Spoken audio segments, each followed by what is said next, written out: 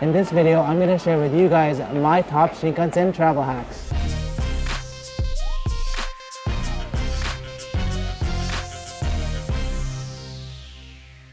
So I've traveled on the Shinkansen many times over the last 15 years, but traveling with local people in Maiko, I found out that they have a lot of tips offer that I didn't know myself.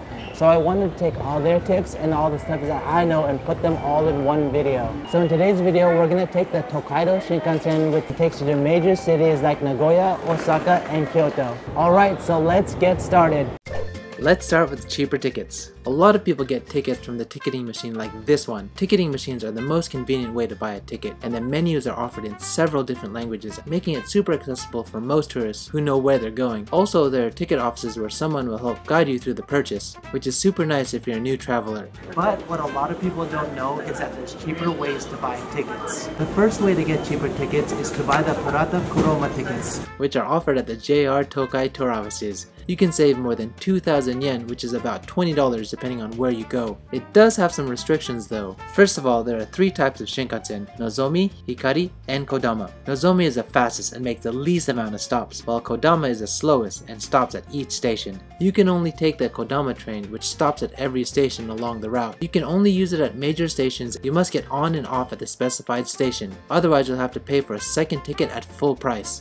Also, you have to book 1 day in advance at the store or 5 days in advance online. But don't worry, I'll leave a link to all this information in the description.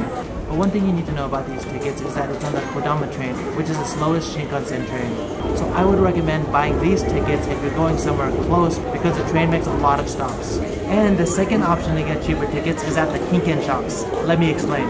Kinken shops are discounted ticket shops. You can find these little stalls scattered throughout the entire city. You can purchase discounted one-way tickets from them cheaper than if you bought them from the station. Just make sure to buy tickets for the right dates. Oh, and the ticket shop sells lots of other discounted tickets like department store gift cards, theme park tickets, movie passes, and even McDonald's coupons. Alright, so let's talk about reserved and unreserved seats. Now reserved seats are a little more expensive, maybe roughly around 1,000 to 2,000 yen. So if you guys want to save money, then I recommend buying the unreserved seats. So if you're planning to save some money and get an unreserved seats, there's a few things that you need to know because you will be competing with other passengers for the same seats. Exits on train platforms are generally in the middle. So what you'll find is that the middle carts on trains are usually the more crowded ones. So what you want to do is go to the ends of the trains for the least crowded seats. But I would stay away from the first and the last cart because those train carts are generally smaller. The reason being is because the driver's seats are in that location, which makes the cart even smaller.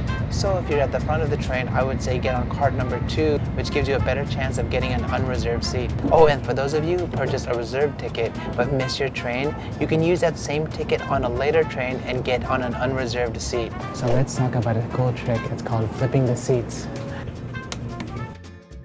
If you're in a group, you can flip the seats like this. Make sure to put it back when you're done. If you're bringing luggage with you, remember that the only space that you have is the overhead compartment above your seat, which is not that much for international travelers. Oh, and don't think to store your luggage in the vestibule area in between carriages, as this is strictly prohibited. And there's no designated space for large luggage in these areas like in the Narita Express and Skyliner trains. But, little hint, you can reserve the back seats and use this extra space here. And if you're flipping the seats, you can also use this space too. Here's another tip for those of you who are looking to charge your laptop or your phone while you're riding the train. Basically, there's 2 types of Shinkansen. There's a 700, which is the older model, and there's the N700, which is the newer models. The newer models have electrical outlets next to each window on every aisle, just like this one right here. While the 700s only sometimes have outlets, so if you really want an outlet, then definitely take an N700 train. Now, if there's going to be several of you that want to charge at the same time, then definitely bring a splitter. One more thing, each cart should have electrical outlets at the front and the rear of the train, so even if you're on a 700, then you can try to find one at the front or the rear. If you want to try to book one of those seats, maybe that might be more convenient for you. Alright, so let's talk about Wi-Fi. Yes, there is a free Wi-Fi in the Shinkansen provided by JR. It's pretty easy to access. The only thing they'll ask is for you to register an email address. It's not the fastest speed, but better than nothing, right? Oh, and for those of you who don't like the middle seat, you guys might want to know that the middle seat is 5 centimeters wider than the aisle seat and the window seat. It's Pretty cool, right?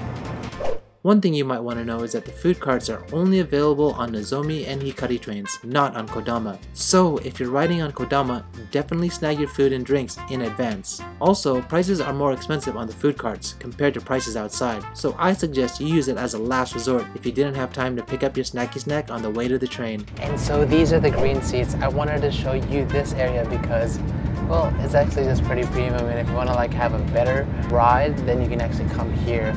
So on the way back from Tokyo, we're taking the green car, which is actually not so bad. Just costs a little bit more, but pretty nice, don't you think? What's nice about these green seats is you just have more space altogether. Plus you get a cool footrest and you get a seat warmer. Check this out. So there's a tray here, but if you want, there's actually a tray here too. There's a second tray. So this button here allows you to recline, just like that, and then press up and it moves you forward. You don't actually have to like put any additional pressure on it, which is nice. First class, they actually give you wet towels. Alright, this includes my top Shinkansen travel hacks. If these hacks helped you out, help me out and hit that like button. Let me know in the comments how you think the Japan Shinkansen train compares to your country. Also, for those frequent travelers, let me know how many of these hacks you knew about already. And if you want more Japan travel tips, hit that subscribe button as I upload a video once every week on Saturday mornings, Japan time. Catch you guys in the next one.